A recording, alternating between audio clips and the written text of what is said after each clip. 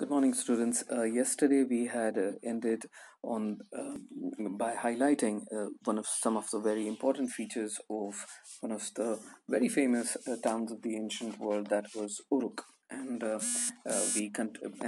basically talking about its urban settlements and how Uruk as a place which had started with just as a farming community because of its proximity to the rivers and the Tigris and Euphrates, ultimately grew into one of the largest cities in the world during those times.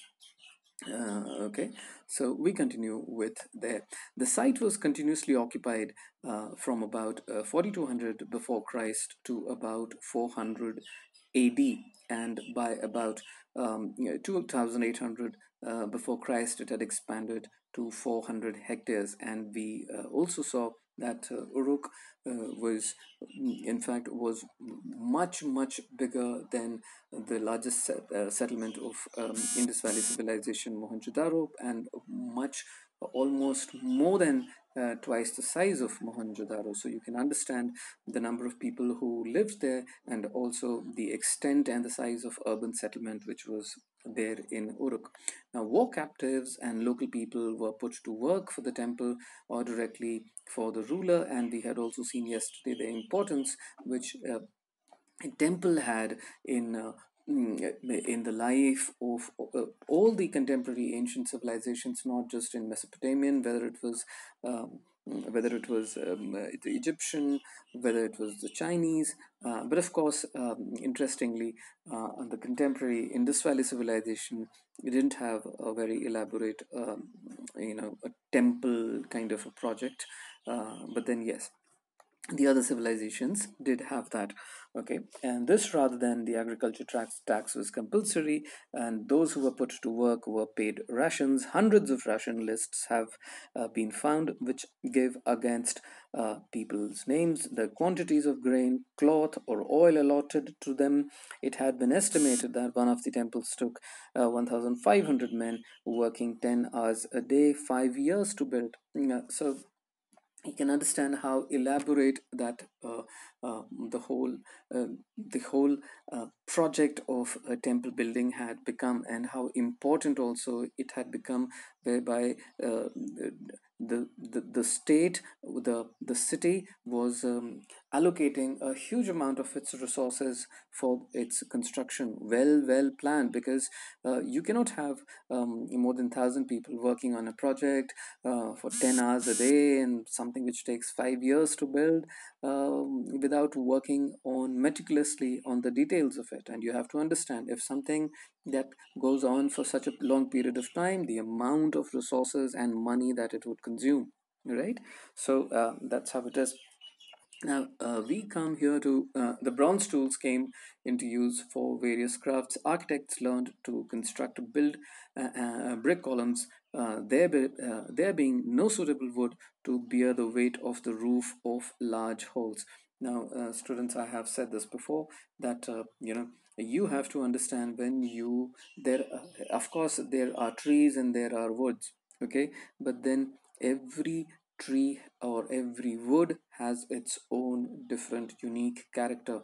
Okay, uh, m- mango the wood of a mango tree would be of a different property than wood of a palm tree, or for that matter the wood of a peepal tree, or for that matter the wood of a eucalyptus tree. So they might be trees, or a sesame, or oak, or whatever it is. So they might all be trees, but all of them, the would be having different characters, different properties, and naturally would be used for different purposes.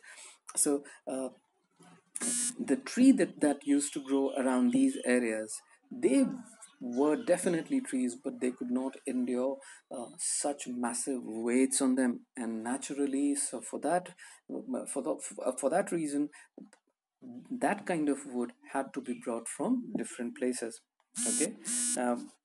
In sculpture, there were superb achievements, not in easily available clay, but in imported stone. And then there was, students, this is one of the most important things that you must always remember. And then there was the technological landmark that we can say is appropriate to an urban economy. the potter's wheel. In the long run, the wheel enables a potter's workshop to mass produce dozens of similar pots at a time. Students, today, a potter's wheel. I wonder how many of you have even seen a potter's wheel, because for you and for people of our generation, it is something like, "अरे ये तो कुम्हार लोगों का काम है, हमें क्या करना." But students, you have to understand one very important thing, that in those years, that is 5,000 years ago, 4,000 years ago, they were the masterpieces of technology. Today you have uh, you know you see your tires and your scooters and your car and your trucks, you think it is ठीक है tires. But you have to understand, 5,000, 6,000, 7,000, or 10,000 years ago, when man invented the wheel, it was considered to be the greatest invention of its times. Today, you think that your smartphone that you carry in your pocket happens to be um, a technological marvel. But in probably 50 years from now, the technology would become so advanced that you know the people in 2060 or 2070, they would probably be wondering that we were using such an old fashioned technology, that we were fools, we were duffers, because they would have made so much of a technological progress by then, by 2060 or 2070, right? So portal wheel at that point in time was considered to be a revolutionary product. Okay. And what it did was, today you have massive factories which churn out things at large quantities. Whether you talk about anything for that matter, whether printing of books, or whether you talk about making of computers, laptops, every day thousands of pieces are manufactured because there are factories for that. But now, in those years, that is before the potter wheel actually happened, the potter had to make every utensil that he made, which was, or any item that he made, he had to use it by hand. Because, and that used to take a lot of time, and a lot of people had to be engaged for that. Yeah. But after potter's wheel, it is very convenient that just 2 3 people could sit, and they could make a great many number of earthen pots or whatever they wanted to make. So that was remarkable and a major invention at that point in time. Okay. So we would be looking at these boxes, students, once we finish the chapter, surely. Okay. Life in the city. Life in the city. I would like to type straight away go to the second paragraph. That is, in Mesopotamian society, the nuclear family was the norm. Although a married son and his family often resided with his parents, the father was the head of the family. We know a little about the procedures for marriage. A declaration was made about the willingness to marry. The bride's parents giving their consent to the marriage. Then a gift was given by the groom's people to the bride's people. Then the wedding took place. Gifts were exchanged by both parties, who ate together, made offerings in a temple. When her mother in law came to fetch her, the bride was given her share of the inheritance by her father. The father's house, herds, fields, etc., was inherited by the son. Students, I read this because there is so much of similarity with what happens even today in those societies, and even in our Indian civilization and in our Indian societies. Okay, it is exactly how it happens. If you read this paragraph, you would feel, यार ये तो आज की बात हो रही है, right? Because that's exactly how it is practiced even today. Okay, now let's go. But yes, one thing, this paragraph, let's look at Ur, one of the earliest cities to have been excavated. It was a town whose ordinary houses were systematically excavated in the 1930s. Narrow winding streets indicate that wheeled carts could not have reached many of the houses. Sacks of grain and firewood would have arrived on donkey backs. And narrow winding streets and the irregular shape of the house plots also indicate the absence of town planning. Students, this is very important, and that's why I read it.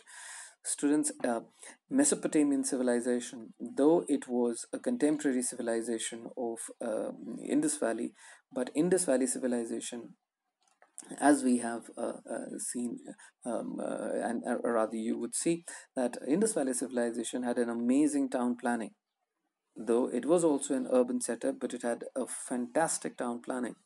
Now, something which, as this paragraph suggests, because in Indus Valley civilization, you had broad roads cutting at right angles. It was a grid pattern, everything very, very modern, and it appears to be very, very contemporary.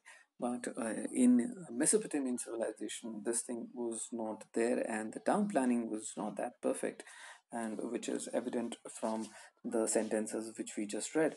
There were, and not just that, narrow winding streets and irregular shapes of house plots indicate an absence of town planning. There were no street drains of the kind we find in contemporary Mohenjo-daro exactly.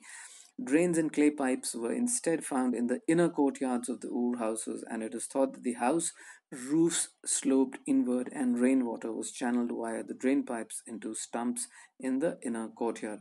And what is the meaning of stump? It is written here to your left. A stump is a covered basin in the ground into which water and sewage flow.